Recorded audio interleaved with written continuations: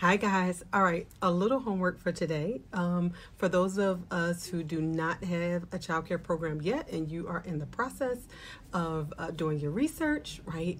Information is key. So here's where I would like for you to start. Find your state's regulation book. All right, and so it's as easy as just doing a Google search, put your state name in.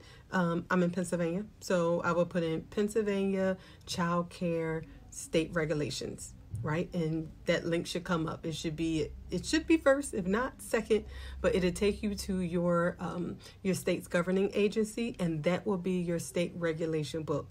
We really can't make a whole lot of plans and call ourselves opening up a child care program without knowing the regulations. And so depending on your state, you will have the different entities. So say if you want to open up a home child care program. So in Pennsylvania, it is called, you can have a family child care program, you can have a group child care program, you can have a center.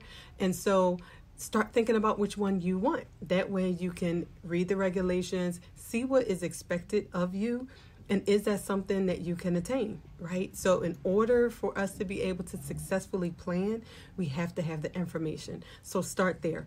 For those of us who already have our child care business, I know personally, I've been doing this 15 years.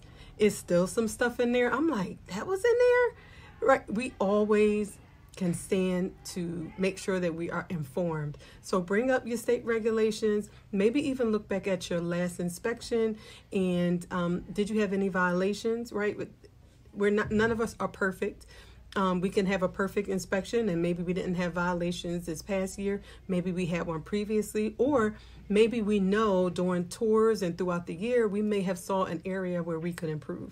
So just go back through there, flip through. I know something I do in my childcare program now. We do little pop-up challenges. And so we'll get on a loudspeaker sometimes and say, it's time for a quick challenge. Who can tell us XYZ? And so that's a way for you to keep your staff informed about what regulations are. You could do this with your admin team. You could do it for yourself and just go flip through there and just read a regulation every week, something like that. Because again, the more informed we are, the better we can be as childcare business owners. All right, chime in the chat. Let me know what you found. Or if you have some questions or would like ideas from others who may be in the same state, put it in the chat. All right, talk to you soon.